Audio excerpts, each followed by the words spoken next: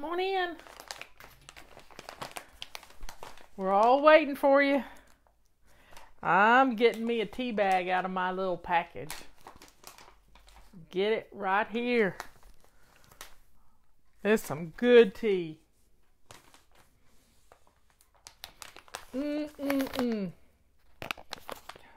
Wow.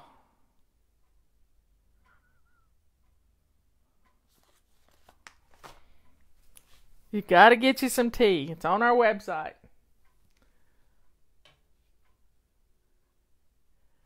Come on in. Oh, that's some good smelling stuff.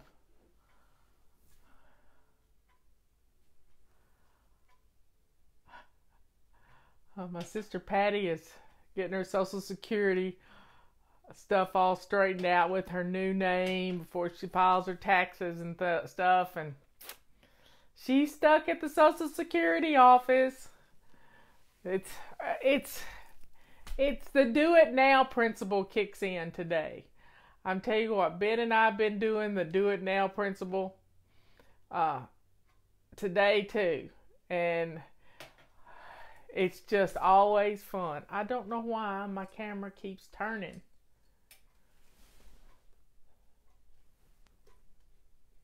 There we go. Let's get this going. Hearts for hydrating. Yep. So get on in here. You know, the do it now principle is one of the best principles in the whole world. Let me explain that to you. The do it now principle, you get things done. Robert went to the grocery store today and I said, why don't you get a beef roast? And he got us a little rump roast and I made some great yummy gravy. I make the best gravy in the world. And I put some onions in it and browned the roast, put in the crock pot, added some potatoes and some carrots and some onions, and I cut up a little tiny cabbage and put on top of it. And you know, I don't know that it's going to be done for dinner because he didn't get back from the store until almost 1:30. So anyway, we'll see. I'm going to dig in my little basket that my sister-in-law made me, and I'm going to find us a topic. Let's see what I can find. This is a good one. This is a real good one. Yeah, we got 200 people in here. And this is a really good topic. Leanne and I wrote about this in Body Clutter. And the topic is unforgiveness. Unforgiveness. You know, sometimes we get stuck in this rut, and we've been in a lot of ruts. Y'all know that. We get stuck in a rut of not wanting to forgive the people that have wronged you in the past. You know, we have to forgive. The Bible teaches us 7 times 70 for being wronged. And that's just for one person. And when you forgive, and I was listening to Joel Osteen Sunday night. Robert calls him my little preacher. And he comes on at 11:30 on Sunday night, and I usually listen to him. I record it if I don't get a chance to watch him. But he was talking about Tyler Perry and how Tyler Perry had been homeless, and he had this idea for Medea, the character that he plays in his movies, and he was not doing well. He was living out of his car, done that, been there, done that. And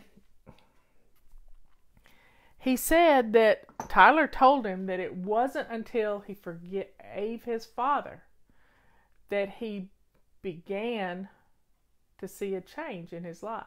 That unforgiveness that he held in his heart for his father was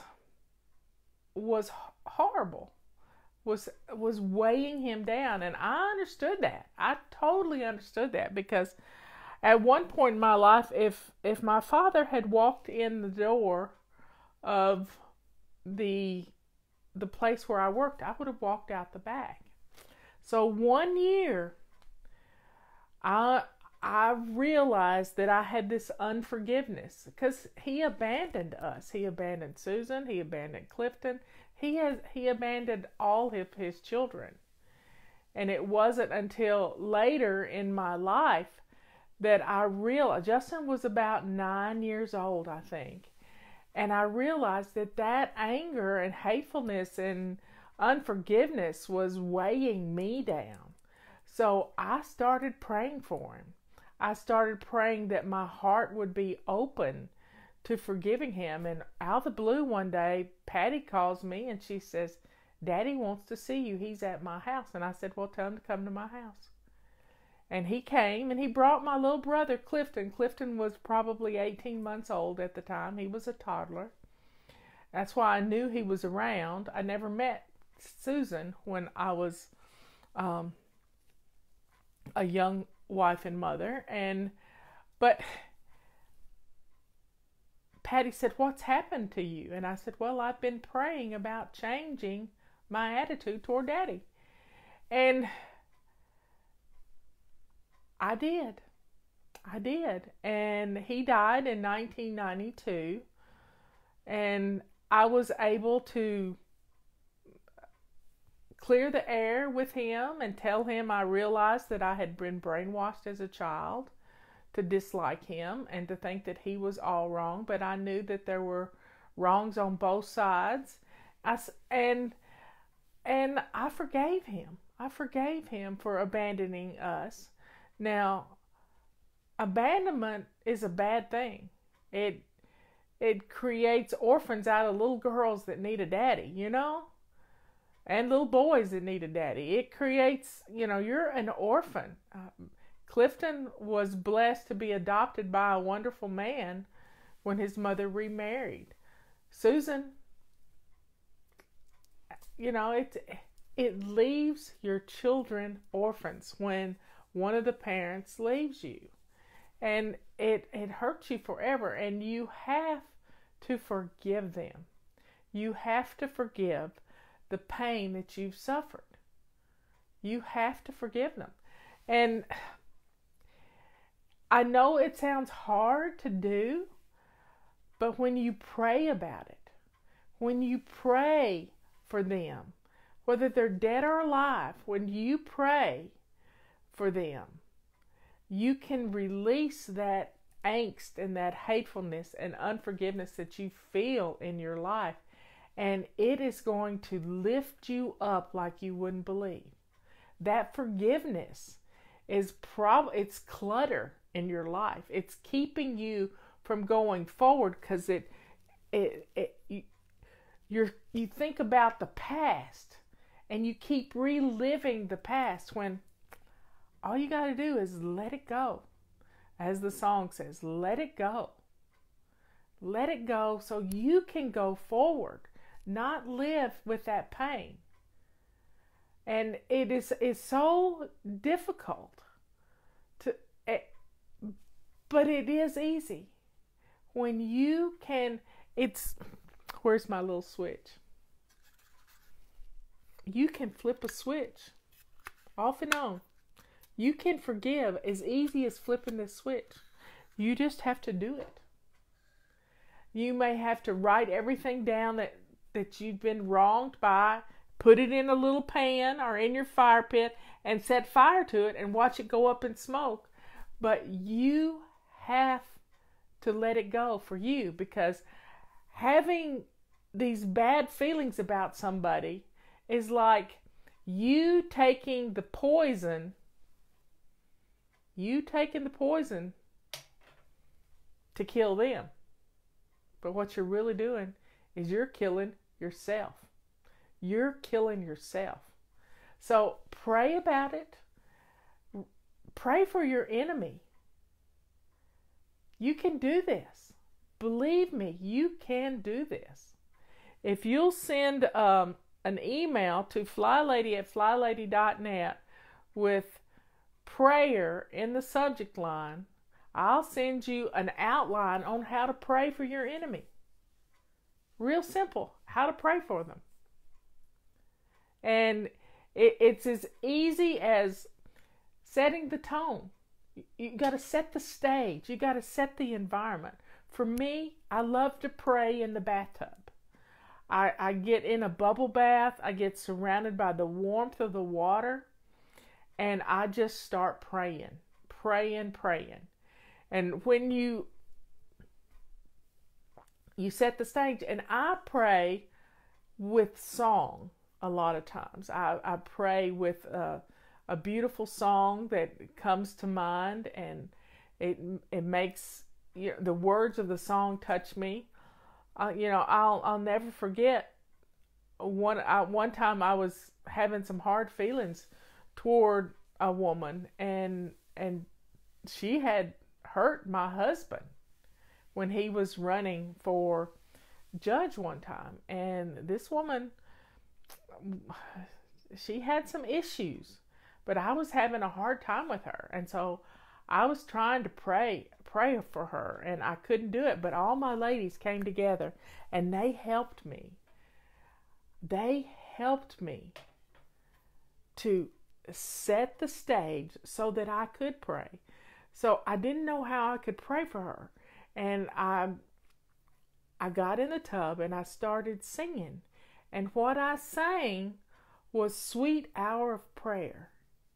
Sweet hour of prayer, sweet hour of prayer. Oh, it was.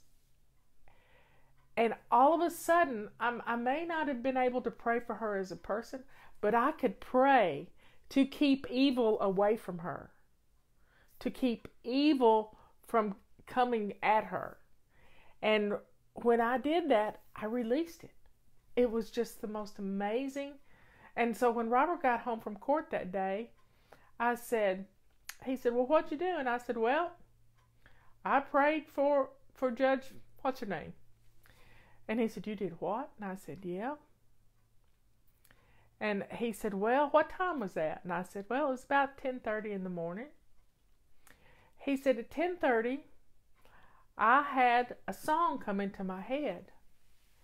And he said it was a song from Mendelssohn's Midsummer Night's Dream. And it was about little snakes being run away. Little snakes. And it's the Little Snake song from Mendelssohn.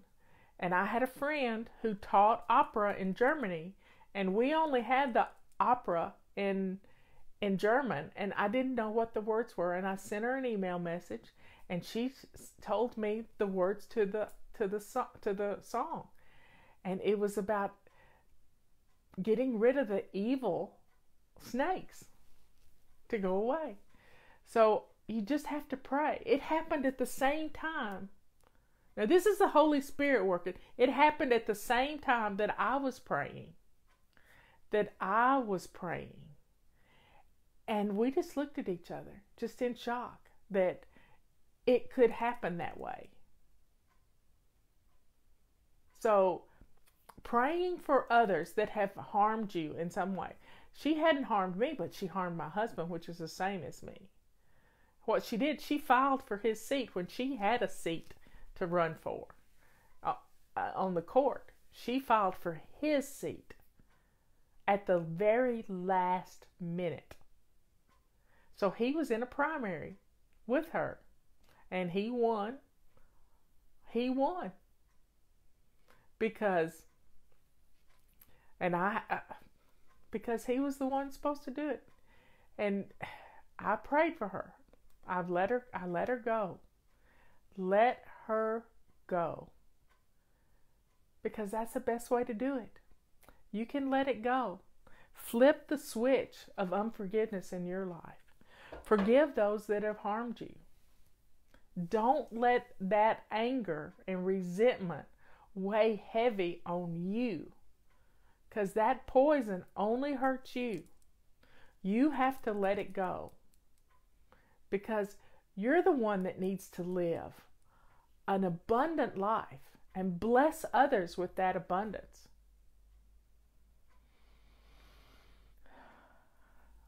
Well, folks, our time's up. Here's to letting go of the pain and unforgiveness that's in your life. not saying ugly words, saying wonderful things, blessing others with your kindness and generosity. Here's to letting it go. A couple announcements. The Fly Lady Complete Cleaning Package is going away. It's not gonna be anymore. We're gonna on February the 14th. It will be the end of it. And the best gift you can give your husband is to tell him what you want for Valentine's Day. Don't say I don't want anything, because if he shows up with nothing, you're gonna get your feelings hurt. You don't want to do that. Ben's on here right now. Ben's on here. So, folks,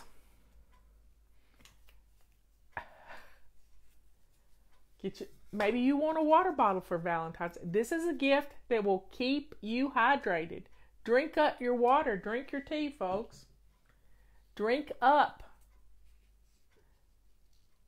The best deal we have in the whole fly shop is the Back to Basics package. That is a mop, a broom, the Swish and Swipe set with which is a rubber swisher, the vase, and 3 purple rags. It's a great package. And a rubber scrubber. The aqua one is pretty. Yep, it is. Anyway, folks,